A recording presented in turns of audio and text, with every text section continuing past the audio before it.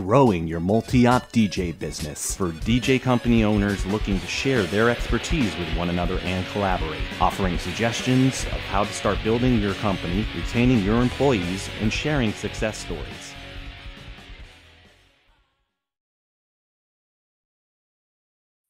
Hey, what's up?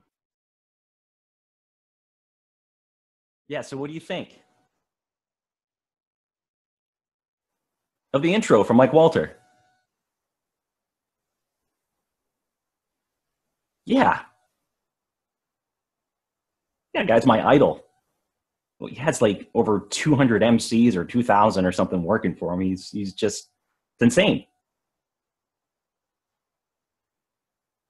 So the introduction, what do you think? A, a eulogy? Something you'd hear at a funeral? Come on, he's gonna love it. Yeah. No, I know you think he's handsome. Yes, he has great hair. That's not something that I could relate to. No, I'm not gonna ask him what his favorite Prince song is. Meatloaf, Paradise by the Dashboard. No. I don't think he likes Meatloaf. Not that particular song anyway. I'm sure he probably likes to eat meatloaf. I don't think he likes the artist Meatloaf. Thank you for your support. I appreciate it. I love you, Mom. I'll talk to you later. I gotta go. Yep, I gotta go. Hey, I gotta go. I gotta talk to Mike. All right, bye-bye. Bye. Okay. Bye. Love you. Bye.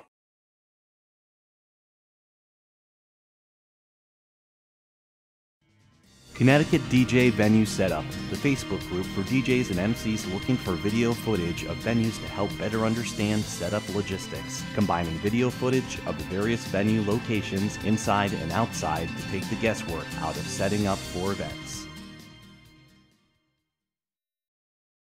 Welcome to DJ Center Stage TV. This is a weekly show where we talk with entertainment leaders and DJs passionate about their craft. Each weekly discussion offers free nuggets of information and you can apply immediately to your profession. Our very first guest is a proud owner of Elite Entertainment, a multi-system DJ company in New Jersey. He's continued his company's growth with 20 MCs and over 1,200 annual events and sets the standard for excellence in New Jersey.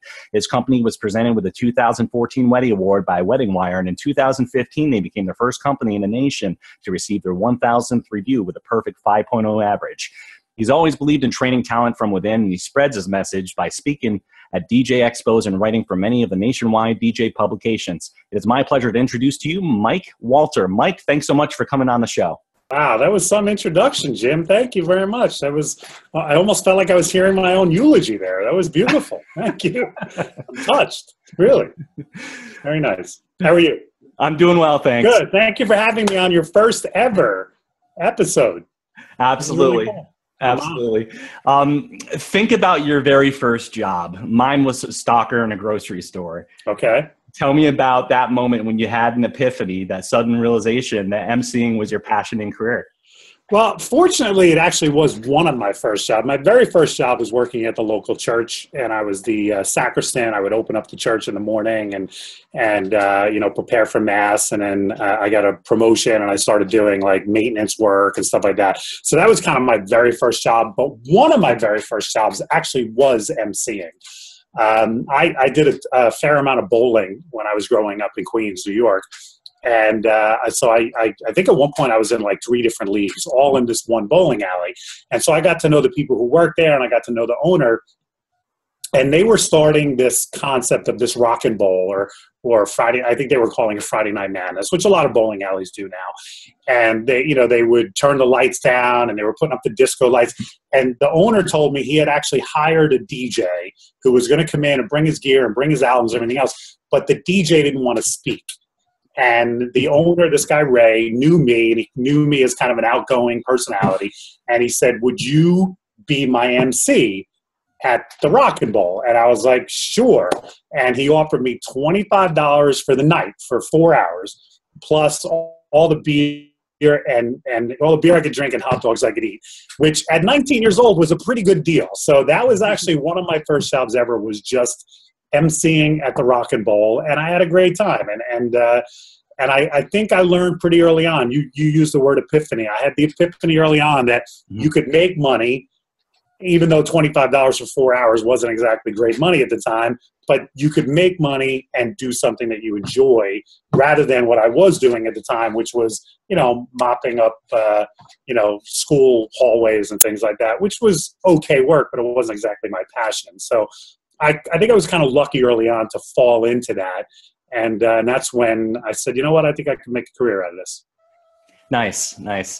And I know that your focus for the last few years has been improving everyone's performance and specifically getting back to basics with beat mixing. Tell me a little bit about that. It came about really, Jim, a couple of years ago. I was approached by a group in London, in England. They do a DJ conference, and from what I understand, it's a huge conference. And they've brought Randy Bartlett over and Peter Murray and a few others. And they talked to me about coming over, and I was very excited. I mean, I've spoken in, Las Vegas and California, Atlantic City, but I was like, wow, an international booking would be pretty cool. And then they said, yeah, we're not going to bring you over. And I was like, okay, why? And they said, well, your message is really for multi-ops. And we don't have any companies over here. Everybody over in England is there were individuals and there's no multi-ops. So we didn't feel like your message. And I kind of started thinking about that. And I was like, yeah, I really had carved out this niche where I wrote a book called Running Your Multi-Op. Mm-hmm. And at the time, I only had one product out for the industry, which was a training program basically for multi-ops. And so I thought, let me see if I can kind of change the direction here of what I can offer the industry, because I do feel I can help everybody, whether it's somebody who's running a multi-op or somebody who is really just an individual performer. I think I can help them step up their game. So a couple years ago, I put out the Keys DVD, which I know you have and you've promoted and you've told me how much you love, and you've actually sold a number of them for me, I'm sure. So thank you. And that was really my aim, to say, here's everything that I teach my own staff.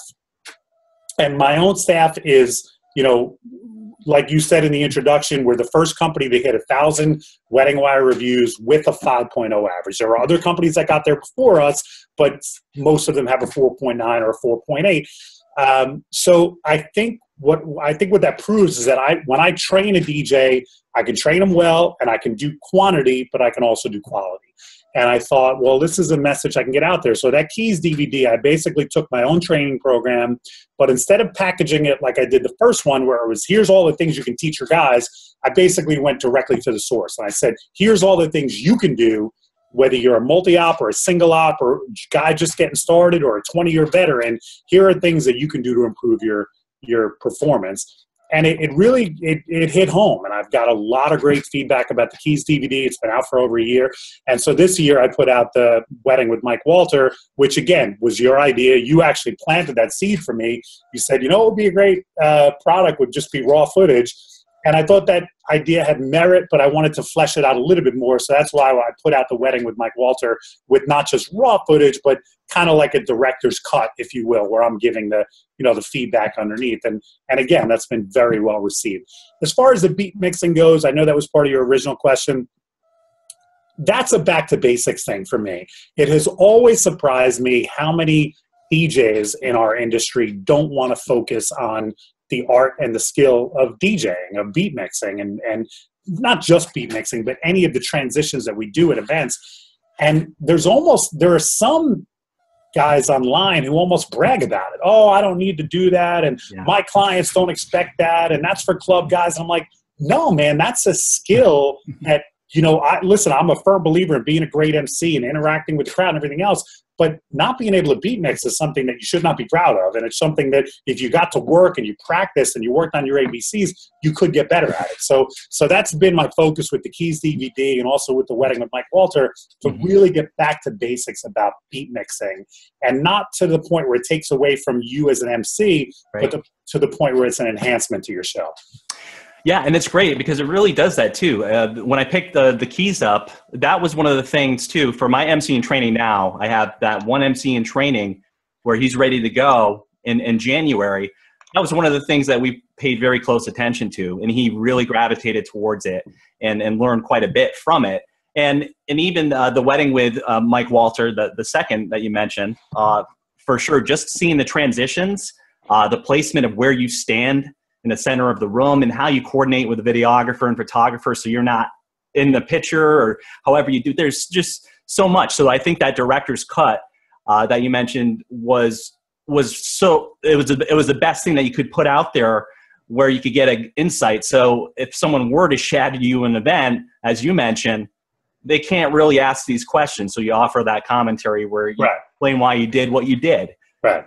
Yeah, I mean, I've had a number of people come and shadow me at events, and certainly if we can work it out in a schedule, I'm not opposed to it. But you're right. If you're shadowing me at an event, you cannot tap me on the shoulder and say, hey, Mike, I'm wondering why you just did that right there. I'm like, dude, I'm working. I'm doing a gig. I'm focused on the bride and groom.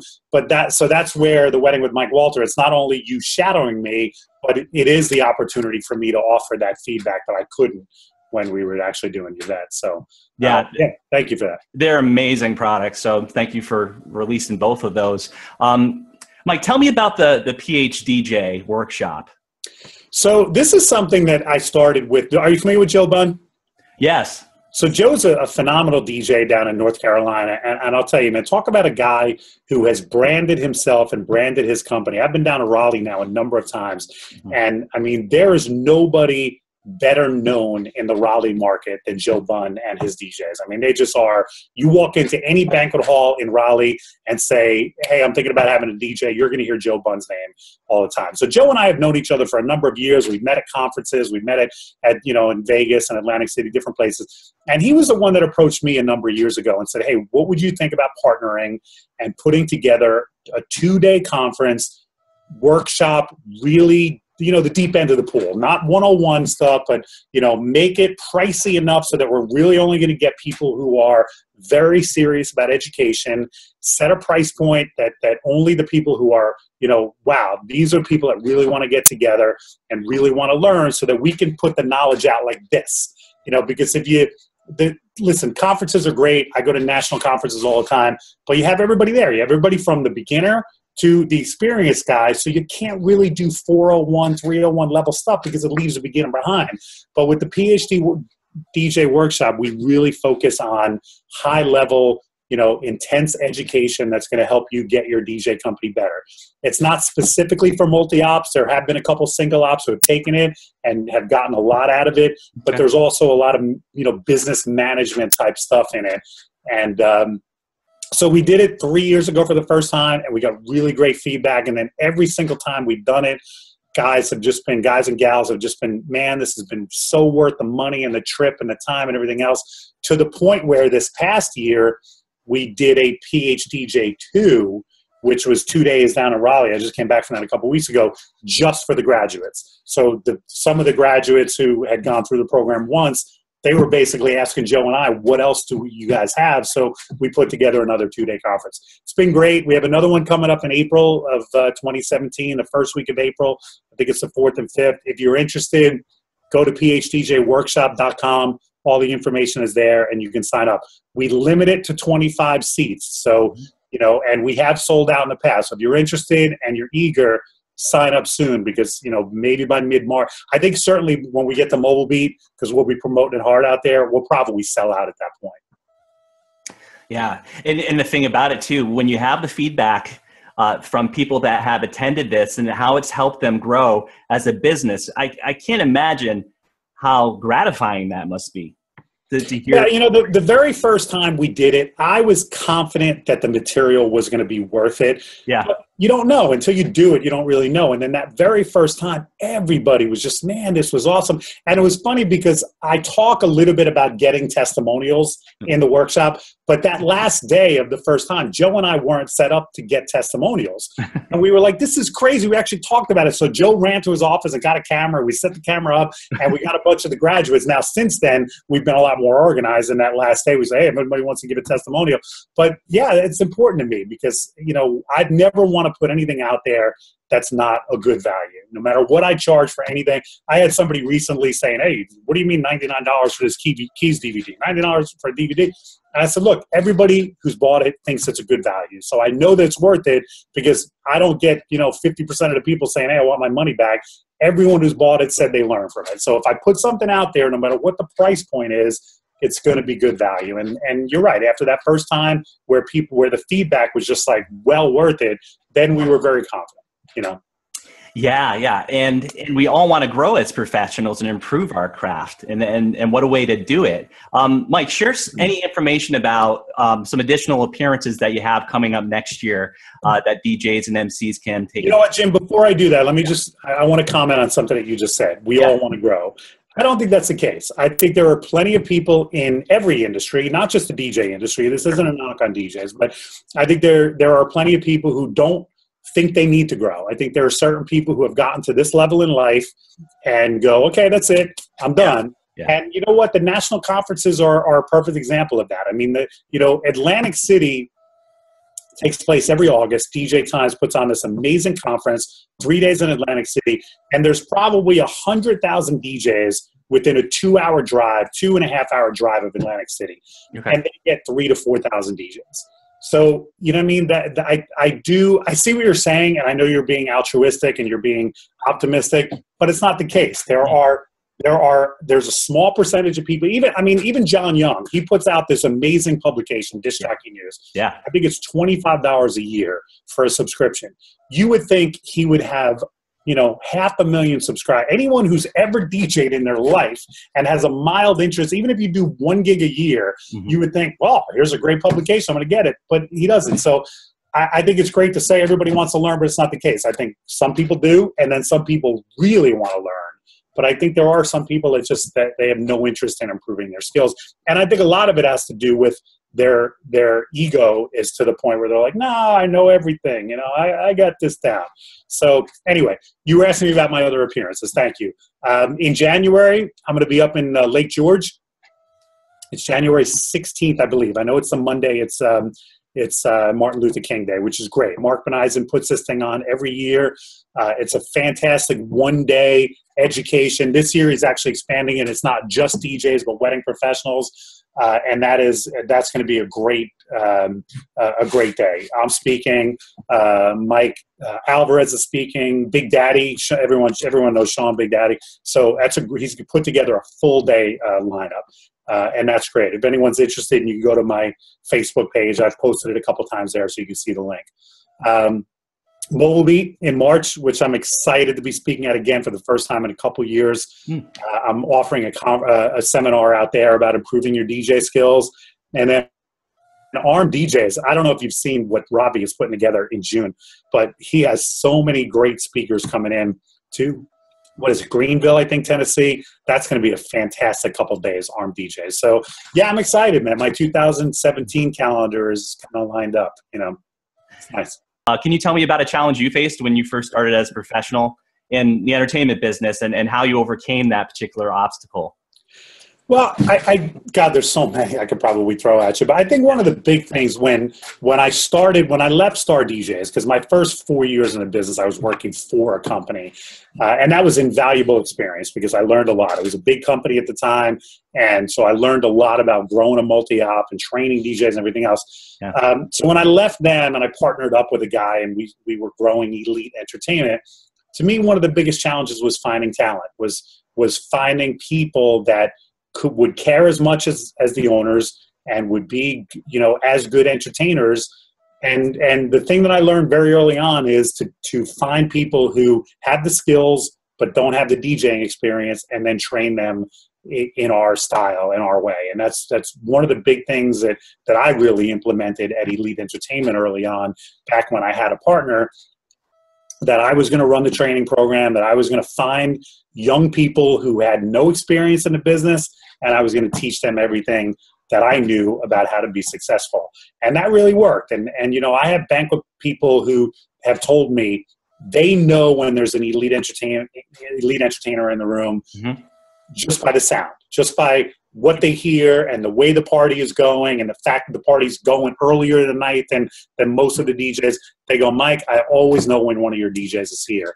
And that shows to me that I've done a good job of having consistency in the company and really kind of building a brand that everybody recognizes. Yeah, I agree. I do think that when you're at a venue and you're performing, there is a distinction between quality entertainment and just a DJ company that comes in to a venue. There is a distinction. You could easily tell. Yeah, I mean, think about these banquet managers. They must, they see everybody. They see, 3-4 weddings a weekend. So they see everything from the best band in the world to the worst band, and to the best DJ in the world to the worst DJ. And that's why it's always an honor when a banquet manager says to you, "Hey, we want to refer your company." You have to consider that to be one of the greatest honors, because they could pick anybody and they see everybody, and it means that you've stood out for them. So to me, it's a big deal. Yeah. Can you share a story about a situation at an event that you didn't have control over? Like, how were you able to turn it around if there was a situation like that, and help make the event better in some way? I just had one recently. I had a wedding where I would say about half of the crowd was drunk beyond like just party drunk, like just out of control drunk. Yep. And I think the best thing I was able to do was just keep the focus on the dance floor, keep people moving around, try to keep them away from the bars, because at one point it got to the point where everybody was lined up doing shots. And I just did my best to create an atmosphere on the dance floor that would be, inviting, and get people out there and hopefully kind of take their attention away from the bar, because it was listen, every party, you have your group that's really partying hard, but it was one of those few times, we all know it if we DJ'd long enough, where it was starting to get really out of control. And I think I just did my best to really just move the focus from, all right, you've all had enough to drink, now let's dance it off, if you will. and I was kind of proud that that night didn't end with a fight. It didn't end with, people being carted away in the ambulance. And I think I had some influence over that, Yeah. Well, Mike, thanks so much for all you do in the industry. So many appreciate it. What is the best way people can get in touch with you, to get a hold of you, just regarding any of the things that you're offering DJs, MCs, and business owners? Well, thank you, Jim. You can email me directly. Mike@eliteentertainment.com is a great way. You can check out my website, which is djmikewalter.com. I've got all my products on there. Also, another way to contact me, and connect with me on Facebook. You know me on Facebook, Jim. I'm constantly posting, and yeah. I'm in the middle of this Today in Music post, which I put a post up every morning about something that happened historically and interesting about Today in Music. So a lot of people are following me, specifically to see that. I had a great experience a couple weeks ago. I was in Las Vegas for the wedding MBA, and so I woke up at like 8 o'clock out in Vegas, which isn't even sleeping in out in Las Vegas. But that meant it was 11 o'clock back home. And I signed on Facebook, and I had 2 messages from people saying, "Where's my music post?" So, and it was it was a compliment to me that people are actually looking for it every morning. So if you connect with me on Facebook, I'm about halfway through that series. I'm going to do that for an entire year. So yeah, there's a lot of different ways. I love connecting with people in this industry. So if we're not connected on Facebook, please reach out to me and friend me. And I really appreciate it too. You've been so great to me, and just providing any help anytime I have questions about things, and a variety of different things about the DJ industry. You're very responsive and always willing to help. So personally, thank you so much for that. Jim has a phenomenal Facebook group, showcasing your talents as a master. It is a phenomenal group. Yeah. It's a very positive group. There's no drama. It's all about people posting, maybe some clips of themselves or talking about performance type thing. And I love it. It's one of my favorite pages on Facebook. So if you're listening to this and you want to connect with Mike Walter, also make sure you connect with Jim Collins and connect with that page. It's great.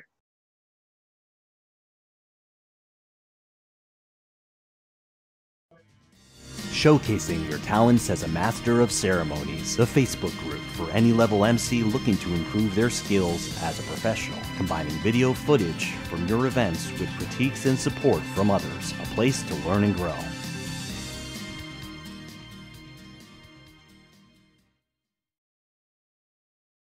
The clip that you put on there, it was just definitely 25 minutes long, and then you came back and you did more segments, just showing some more content of one wedding that you did, and that was just great, and I think that was the footage that triggered the idea of getting in touch with you Yeah, that was the beginning of the wedding with Mike Walter, because Yes. I put up a bunch. I had just set up a GoPro on my system and shot it. And then you were like, this would be a good product. And that kind of got the ball rolling on that. So yeah, it was one of those good synergistic kind of moments, Awesome. Thanks again, Mike. That's all the time we have tonight, folks. Thanks for tuning in, and we'll see you next time. Thanks, Jim. Thanks for having me. You bet.